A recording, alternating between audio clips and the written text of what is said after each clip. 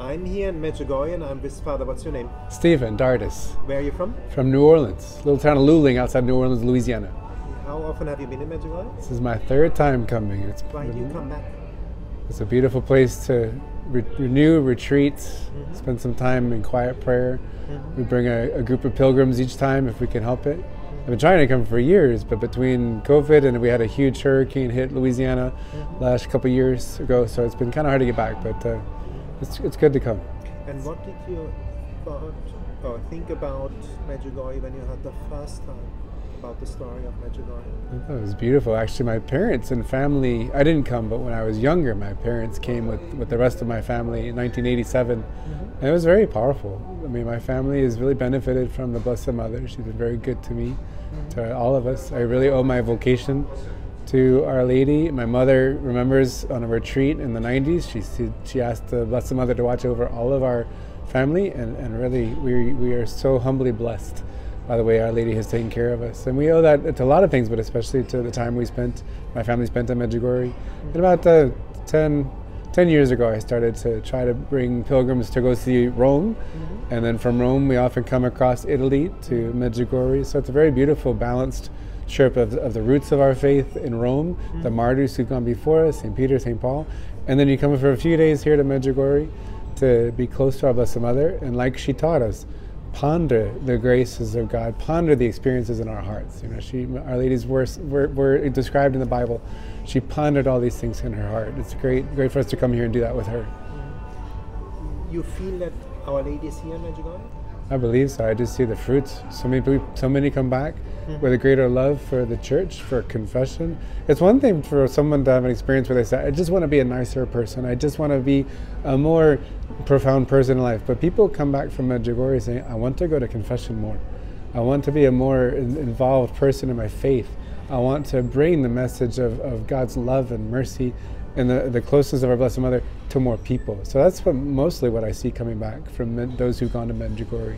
Just a greater love for the church and a greater appreciation for the gifts of the sacraments. So that's why I do feel like Our Lady has some hand in things here in Medjugorje. And what is for you the beauty of the Catholic faith as a priest? Why did you choose to become a priest? The second question. That's a really good question. I think I have to always come back to the fact that I did not choose. He chose me in a way that I was hesitant to embrace. I remember when I was in high school, I said, Lord, if this is what you're asking for me to be a priest, please don't ask. And then little by little, it was my senior year in high school and freshman year in college. By the end of my freshman year, I was very open to the possibility of priesthood. I had some really beautiful experiences with priests in college at Texas A&M. There's some great priests at Texas A&M. And I entered a religious life and really blessed to have a beautiful religious formation. And then, 13 years later, I was ordained to the priesthood, and now 10 years later, I've really been grateful to God. And I look back and I say, God, thank you for not listening to my prayer when I was in high school and told you not to ask me. Thank you for allowing me the privilege of ministering to your people as a priest. It's been beautiful. To be honest, as a man, you feel sometimes alone as a priest? I think I would say yes, but not more than any other married couple that I've walked with. When you're married, you have moments when you feel distant from your spouse. And I feel like every vocation has moments that are a healthy loneliness, and of course there's unhealthy moments of loneliness. But I do think our Lord allows moments of loneliness for every person, husband, wife, priest, nun, to draw near to Him above all things, to remind ourselves no person can fill our hearts.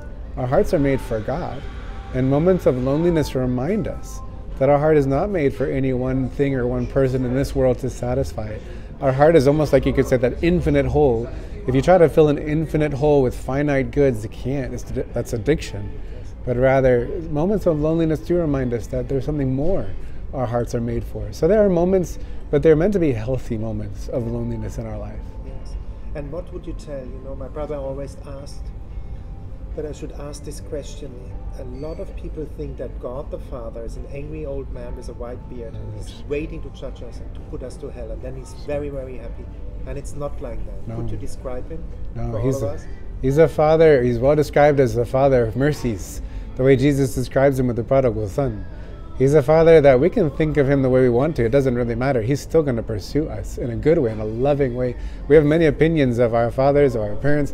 Some parents did a better job than others, who knows. But the Father of heaven is a Father he's a merciful, loving shepherd. He goes after the lost sheep. And he doesn't care what the sheep think of him. He still goes after them. Still loves, it's no? really very much. There's only love in him. All he thinks about is his children. It's beautiful. And how did you make that experience? I think we all have to, as Jesus said, the rebirth in the Spirit. We all have to somehow experience him personally in our life. How did that happen in your life? I think we had punctuated moments of the Holy Spirit, punctuated moments of God's mercy. I've certainly had my share of beautiful confessions of God's mercy that was always greater than my sins, even my worst sins. God's mercy was always greater, continues to be always greater. And then we have the punctuated moments of mercy and then an ongoing conversion, an ongoing every day for the rest of our lives, trying to delve deeper into that experience of mercy, trying to live more and more according to an experience of mercy, not saying there like, oh, I was converted, so now I can relax.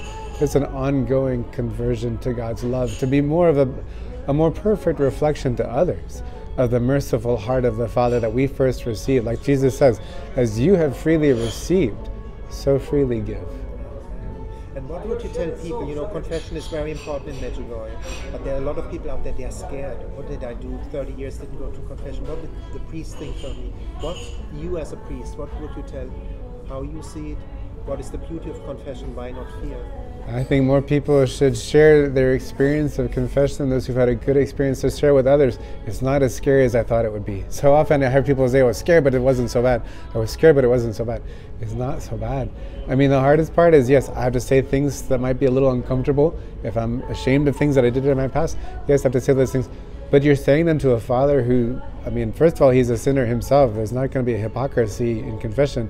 And secondly, he's a Father trying to remind you that God's last word to your sins was a word of mercy, not shame. So, and many times when we were in second grade, we had to memorize a prayer or something, and we were scared because we forgot how to say that prayer, or the act of contrition. I don't have it memorized anymore. It was meant to be an act of contrition, not a formula of words for contrition. So if you forgot how to do confession, don't worry. The best way to start is by saying, Father, forgive me, I don't know what to say. That's a great start to confession. Let the priest lead you. Yes, exactly. It's easy. It's easy. What would you tell people? Lately I met people who are somehow very sad or angry with God. As a priest, what do you give them as an advice? I think sometimes we are angry with God, mainly like a teenager who's angry with the parent who allowed something to happen or didn't let the teenager go to something that didn't work out. The teenager wanted and the parent said no. The teenager may think the parent doesn't want their good, doesn't love them, but it's a teenager and you don't understand yet. And I think if we were able to wait long enough, we would see that what my father was doing, what my parent was doing was for my good. I just didn't see the whole story. Or he was letting me face life, which is hard, but he was going to carry me the whole way. And sometimes it's important not to judge too quickly. I always tell people, sometimes in our stories of life, we put the period too early in the story. If we wait longer, there's more to the story. Certainly if you tell any story the wrong way, if you tell any story with a shorter, only the bad, well, you've missed the rest of the story. There's more to our story, sometimes that I think even we can remember. And it is important to heal our memory, to remember the whole story of our lives, the moments of our lives where, sure, maybe there were some tough things that happened, some bad things that were allowed to go on in our lives. Okay, but maybe there's more to it. Maybe God worked out some great things because of it, or especially in the big picture towards heaven, certainly then we will see what God was doing the whole time, what God was preparing the whole time. So true, Father. And Padre Pio is saying the rosary is the weapon of our times. Okay. Santa Lucia Fatima, she's saying the rosary, you can solve every problem with the rosary. Did you make the same experience? I do feel like holding on, you have something to hold on to with the rosary, and whether it's an experience of the problem being solved quickly or the problem being solved over time, throughout the experience of whatever you go through, you hold on to the rosary. If you can say the prayers, pray the rosary daily. Our Lady invites us to pray the rosary daily. The devil certainly tries to dissuade us, to keep us from praying the rosary. Amazing how easy it is to feel the pressure not to pray the rosary. But it's because it's so powerful. And it has a way of just keeping us close to our Lord, even when we're struggling with life or struggling with our faith. Just hold on to the rosary, and Our Lady doesn't let go. So sometimes we let go, Our Lady doesn't let go. Like a good mother doesn't Yes, let go. that's The right. child can be the worst situation. No? And you also made the experience that we pray and we act like Thy will be done in my life, that life becomes easier, smoother, more in peace, more joyful. The rosary helps us change our hearts. Mm-hmm. Life is hard, like we know that. The world that is around us today, it's a broken world. It's not the world that God created for us. It's the world that God created for us that we kind of have contaminated with sin and the evils of sin and the disasters around us and the headlines in the news. So life is broken. But the rosary and prayer, our Lord, and through our Blessed Mother even, changes our own inner dispositions to be more like that of her Son. What was Jesus' attitude towards suffering? Yes, it was bad. The Gospels tell us that in Gethsemane, in his agony, Jesus prayed, Father, let this cup pass from me. I don't want to go through this agony. But he also said, Father, not my will, but your will be done. And in prayer, it's like our heart is molded and conformed to the heart of Jesus. And we're given the strength that he had, the heavenly strength, to go through very painful, sometimes very painful earthly experiences, but with a heavenly strength. So we want prayer, real prayer of the heart, to change our hearts as we go through the good times with greater exaltation towards God, greater gratitude for the good times, and also in the moments of our own agonies, to say, Lord, I trust in you through this agony. I unite my agony to the Father's will. And we just say, Jesus, I trust in you, hold on to me through this moment. Let prayer conform my heart to yours. Mm-hmm. And the Divine Mercy Chaplet, what is that for you? What is the difference with the Rosary and the praying the Divine Mercy Chaplet? I think the Lord has given us such a diversity of prayer to meet every single person with every single need. People pray both those prayers in different ways. I find a lot of times people are close to the Divine Mercy Chaplet in the moment of death, the dying of a loved one. That's something that they pray, especially in those moments. We're invited every day at the 3 o'clock hour of Jesus' Passion to pray the Divine Mercy Chaplet, to be united to Him. But I do feel like there's so many ways of praying, because there's so many different people who can resonate more with one prayer than with another. But our Lord offers us all these resources, all these different kinds of prayer for different occasions and for different people to relate better to some than to others. But it's a wealth of you. If you want to use that image of weaponry, just choose your weapon. The chaplet today, the rosary tomorrow, or in the 3 o'clock hour the chaplet, the 6 o'clock hour the rosary. But just to constantly have that recourse to prayer. Beautiful what you say, Father, and I think it's also for us men. We want to be knights. We want to. That's right, warriors. Warriors, and we have the rosary. We have the banner. It's Our Lady, and you start prayer groups, no? That's Men right. That's prayer right. groups as well. Men's groups, women's groups, moms groups. It's really good. And what would you tell people? Jesus said He's guided by the Holy Spirit. How can we be guided by the Holy Spirit? How can we have that personal relationship? How would you explain that to people?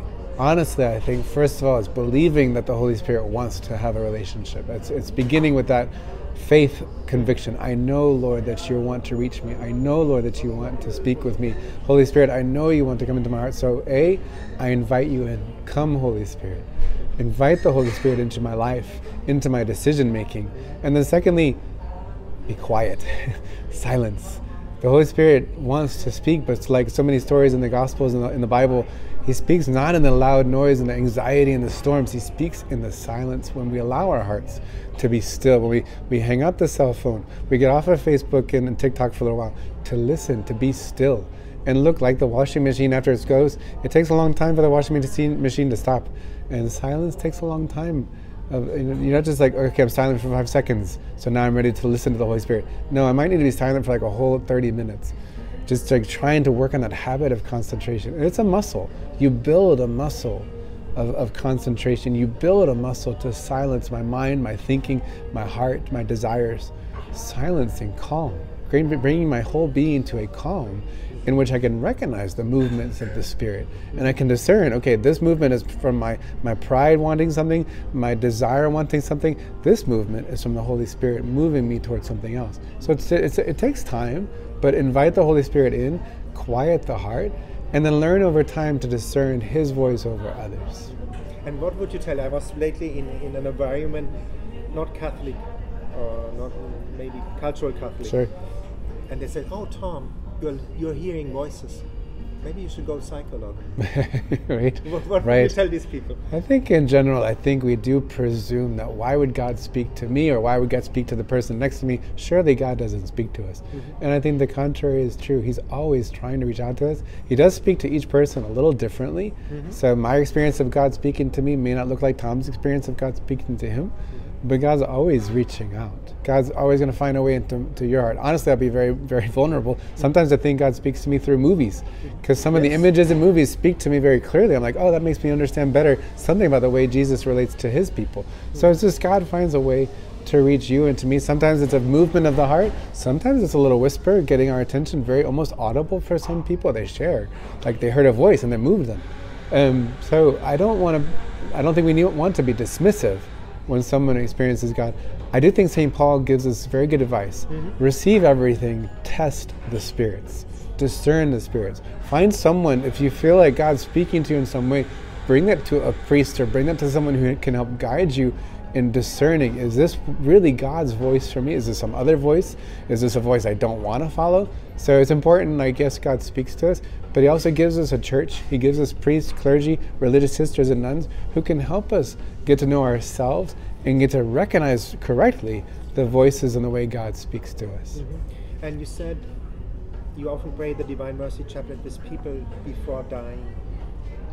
You know, I think we all can learn some lessons from these people before dying and not make the mistakes. What do they regret before dying, and what should we learn? Oh, many. There's actually some Google lists. You might want to Google people's greatest regrets before death.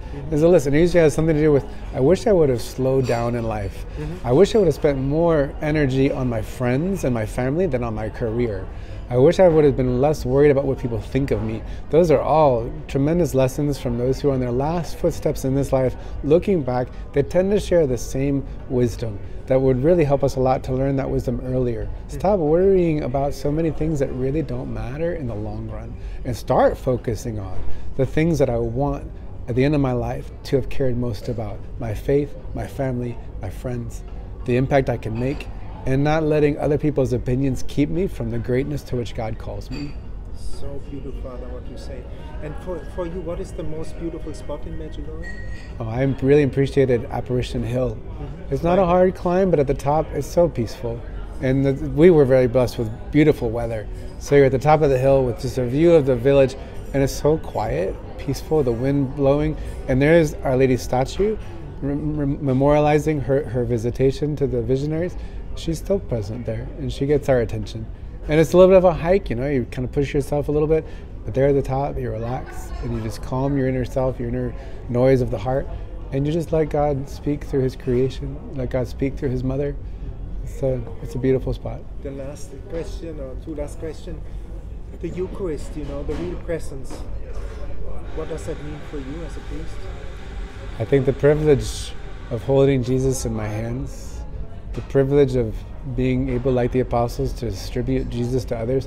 A lot of times I do think of the Blessed Mother in Bethlehem, how she held baby Jesus out for others to come venerate him, come kneel before him. I'm sure she was humbled. Why would God choose me to have this role? And in some ways, the priest learns from Our Lady how to always be in awe, that God would allow me with my own struggles, my own imperfections, my own sins, to nevertheless hold Jesus and allow others to receive him through me.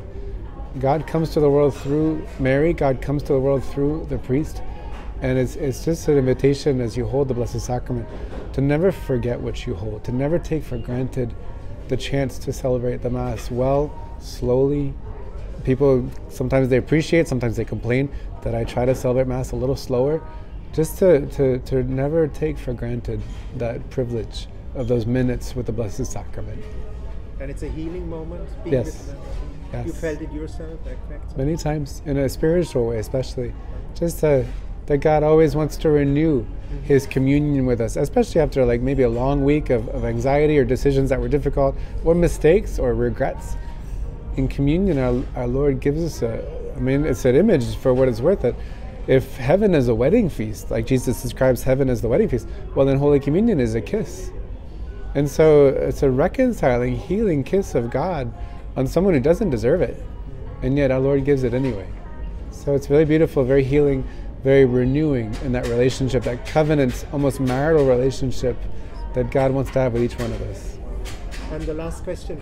Sorry, Tom. No, you're good. Thank you. There is, there are a lot of people, they struggle with their faults and they want to make it good. And they fall again and fall again. What do you give them as a priest as an advice that they don't give up in that struggle? Don't give up. Don't give up. God's love is always greater than our faults. No matter how big they are, no matter how many times we keep falling, God's love, and that's an act of our faith. Lord, I believe that your love is greater than my faults. And so I go back to confession. Yet again, I go back to confession because I believe that your love is greater than my faults. And in time, you live to see, truly, God, you're still holding on to me. Your love has, in fact, been greater than my faults. My faults, they seem like they had the last word. Oh my gosh, I'm the worst person ever. I just did this terrible thing. That seemed to have the last word. But in fact, that's a memory now of the past. And the last word was, God said, but I forgive you. And confession was made available to me. And I live as a child of God. And I love the phrase of John Paul II, we are not the sum of our sins and failures. We are the sum of God's love for us. That's the definition of you and of me and of each one of us. So never let sin define you. Not your past sin, not the possibility of your future sin. Never let sin define you or me, but God's love has the last word in who you are and who I am. And at the end, what would you tell people, why come to Medjugorje one time? I think it's a beautiful place for retreat, renewal, a beautiful place to rediscover the beauty of prayer, of renewal of the Blessed Mother and her closeness. I think there's so much to be gained from taking the time away from the busyness of our daily lives, wherever we're from. And if God allows it, bring yourself to Medjugorje. But regardless, Our Lady's coming to each one. And Our Lady wants to be brought more into our homes, into our workplaces, wherever we are. Maybe just whatever place you find yourself now, welcome Our Lady into your heart a little more today. And you can give a blessing at the end? Sure. Thank you, Tom. May the blessing of Almighty God, the Father, the Son, and the Holy Spirit come down upon you and all who listen. May the words of our Lord continue to enlighten all of us. And may Our Lady's advice continue to resound in our hearts when she says, do whatever He tells you. Amen. Son, Holy Spirit. Amen. Thank you, Father. Thank you so much. God